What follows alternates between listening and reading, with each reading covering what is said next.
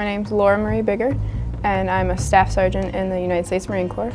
My MOS by trade is a bulk fueler, a 1391, but over in Iraq I went over as security and was also tasked out with the Lioness program. The training for the Lioness program when I went through was with 27 Marines. They're grunts, they do that on a daily basis.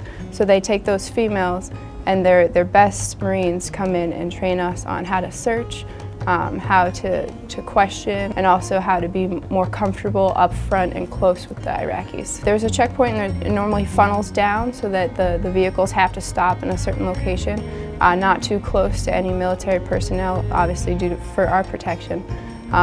All members in that vehicle are then told they have to get out of the vehicle.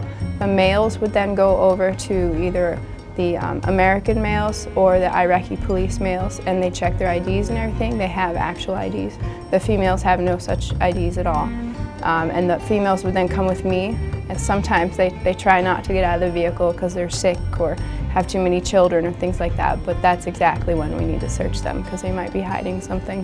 One of my biggest fears would be being off on the side there, searching one of those females and actually hitting a pressure switch or something that woman had placed, or maybe her husband or another male placed on her to then injure an American or another Iraqi police or something like that. I had an extreme influence over a handful of women there. They would come through on a daily basis. And the first time they had met me, they didn't necessarily know what to expect. They did what I told them because I was American and in uniform. But when they would see the Iraqi police actually listening to me and doing what I tell them, or if I tell their superior officer who's messed up or something like that, then there's actual repercussions that are followed through with. And every day that those females would come through and see me again and again and again, it was just, they were amazed and hopefully feel that I was actually putting an impression on them that someday they could be in a position where others would listen to them.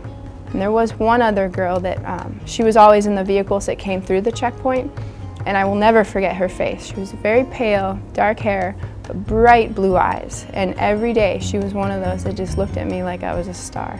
And just, even their clothing was a little bit of an American influence, which you can say is good or bad, but they still had their appropriate head coverings and everything like that. But just to see her so impressed and so intrigued by seeing Americans there helping them, that was definitely a girl I enjoyed seeing every day. My bachelor's is a biology bachelor's with a pre-medicine emphasis, and my original plan was to go into medicine and become a doctor. I'm kind of on the fence for that right now because there's so many different changes coming up with our new president. So I'm thinking of possibly going for a master's in more of an environmental biology side, something I've always been extremely interested in, and it's definitely in need right now. I have neck and back problems. A lot of the gear that we carry is quite heavy that we wear on a daily basis, so that can wear on anyone's structure. Even the 200-pound males end up having difficulties with that. So the VA's been helping me out, taking some structural x-rays just to make sure that they can help me out so nothing is long-term. I'm Terry Brookins. I've been in the Navy as a hospital corpsman for 25 years. As a corpsman, we basically take care of either the Marines or the Seabees. I was the chief hospital corpsman. I was the chief of the BAS, Battalion Aid Station, in Fallujah on Camp Knott, which was the Seabee camp. I volunteered to go out with the Marines. They would go out and do their knock and talks, and then they decided to start bringing in medical care for the people in the villages of Fallujah. The buildings were basically, they had big rooms inside because we would go inside the buildings of someone's home, and they'd have several big rooms and people would sleep on the floor. They'd have mats that they all slept on. The children, they were all excited because the Marines were there, and so they just wanted to come up just to see us and say that they were sick when they really weren't. All they saw was these invaders coming in and taking over their area. And for us to go in and give them any sort of help, I think made them trust us more, made them realize that we weren't really the bad guys, that maybe the bad guys were really the bad guys, like Saddam Hussein and his sons. It brought us closer to the people in the villages. They knew that we were there to help them, to try to give them whatever we could to make things better. Being outside the wire means that you're not on the safety net of a base. But going outside the wire for the first time and not actually being in a convoy and then getting out of the vehicle, it was a little scary the first time. My first patient was actually a little girl, probably 4 or 5. She let me take her picture, and a lot of the people don't let us do that. So I have a picture of her, and it's my greatest memory of being over there, because I know that I was there with a purpose, and that was to help these people.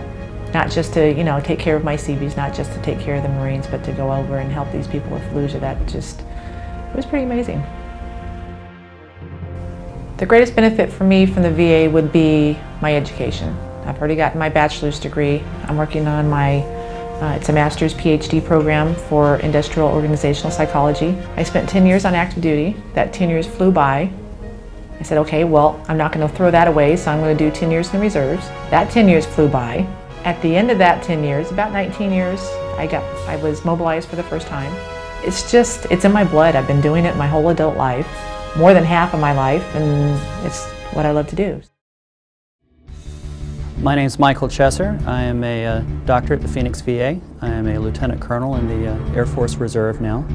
I am in the 944th Aeromedical Staging Squadron at Luke Air Force Base. As such, I'm an active reservist. My responsibilities here are primarily teaching. This is a teaching hospital. Primarily supervise the ward teams with the residents and the medical students. Assist in taking care of the patients while we're training them to basically become internal medicine doctors. The CCAT teams are a relatively new concept in the Air Force, and this is part of our combined Army, Navy, Air Force effort to care for, rapidly stabilize, and air evac our sick and wounded out of a combat zone. A CCAT team comprises a doctor, a critical care nurse, and a respiratory therapist, and we are especially trained and equipped to use a highly portable allowance of equipment to fly into an air base or a smaller hospital, grab someone that's in an ICU, and while continuing their ICU level of care, so we can keep them on the breathing machine, the ventilator, all the different drugs that they're getting to maintain their blood pressure or heart rate or whatever they're on, we can maintain that same level of care and then put them into the back of an ambulance, a bus, get them out to the flight line, and then whichever cargo plane is available, which 30 minutes prior may have been carrying cargo, which they've just pulled out, we can now reconfigure that into an airborne hospital, if you will, and continue their same level of care as we take them to another intensive care unit. When I was in Iraq, we did just that, transporting people from the smaller bases in Iraq to our main theater hospital where we were based, and our primary function was to take those same patients out of Balad Air Force Base, now it's called Joint Base Balad, and fly them to Germany. The end result of this is we've actually made history. We have cut the lethality of combat wounds in half.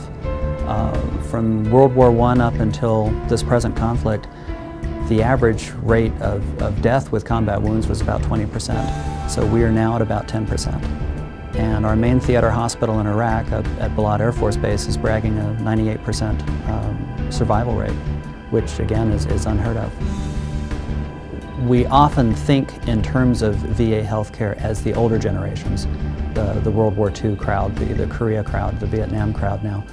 But this conflict is such that these patients are getting hurt and they will have these long-term issues to deal with, that they need a place to get their primary care that understands what they've been through, why they're different.